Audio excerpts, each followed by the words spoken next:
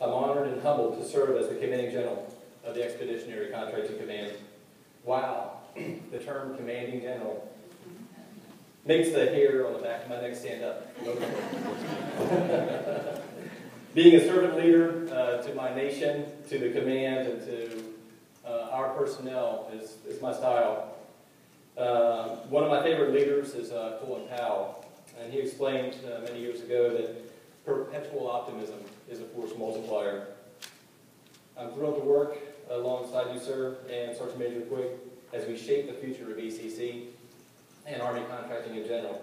Command Sergeant Major Clark, I look forward to our continued efforts to make ECC the most capable, responsive, and agile contracting organization in the Army, and many would say across the entire Department of Defense. I'd like to thank everyone who's worked behind the scenes to make this ceremony a success. The Yellowhammer Brass Quartet, thank you for your spectacular performance. You sound great. Sergeant Major Clark, Sylvia, Shrika, NCOs, and others, thanks for pulling this all together. I know my mom and dad are looking down from heaven right now, and they're saying, Mike, care for the men, the ladies, and the civil service professionals, for you are entrusted with their well-being and in times with their lives.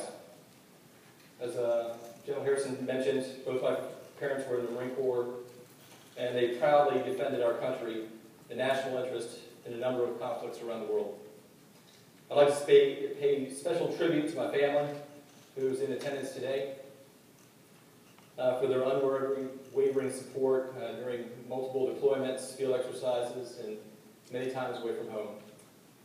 Debbie, we just celebrated 33 years of knowing each other a couple days ago, and 29 years of marriage. Seems like just yesterday we met walking to an ice cream social at Ferrum College.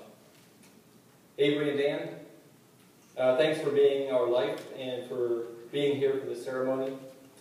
Your mom and I think the world of you, and we are very excited about becoming grandparents. Hello.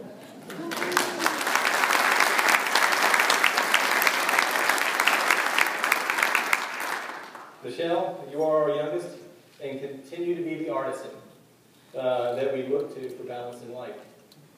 Thanks for joining us today and continue to be who you are. Betty Jean, my sister, thanks for joining us today and always being supportive of every adventure I've been in during the vast majority of my life. Julie and Wayne, first and foremost, thanks for raising spectacular children. I would dare say that Debbie's the best. You continue to be our family, and your presence here means much to Debbie and I. Friends from the Joint Staff, Colonel McLean, and from the Australian Defense, thank you for joining us, you and your lovely wife. You bring a special level of common sense to the Joint Staff and the Pentagon. Thanks for being here. In researching being a general, in preparation for today, I found a number of interesting facts, kind of like facts, what's going on today in history.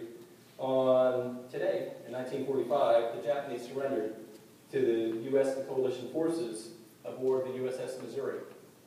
Interesting, two commanders within the ECC have done their change of commands on that very ship that is stationed in Pearl Harbor, both myself and Colonel Marty Zaburo.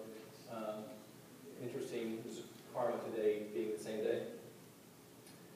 Generals are also skilled in both the art and science of warfare. Generals are also generalists who have an understanding of other aspects of national power that can be brought to bear on theater and national campaign strategies. I will do my best to live up to these traditions and these skills.